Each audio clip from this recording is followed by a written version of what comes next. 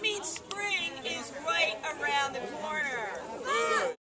Hi, we're at Elmwood Park Zoo today, and this is Nora, the most famous groundhog in Norristown, and she is making her debut here the first time predicting the weather for the next 6 weeks. Now, Nora just predicted that we are going to have an early spring, and ladies are always right, so we are going with her prediction. Nora came to us from a rehab center, and she was injured in a car accident. She had a broken knee and pelvis, she hurt her mandible, and she was able to be fixed up enough that we could have her in our own education collection.